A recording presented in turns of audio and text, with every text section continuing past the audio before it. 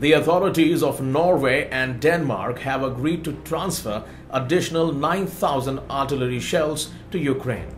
Norway will provide the shells and Denmark fuses and propellant charges. Ukraine has an urgent need for artillery ammunition, said Norwegian Defense Minister Bjørn Arild Gram. We have therefore decided to join forces with Denmark for a new donation, so that Ukraine receives the ammunition as quickly as possible, he added. The artillery rounds can be used in several types of artillery, including the M109 that Norway has previously donated. The ammunition will be replaced through acquisition of new munitions, it added.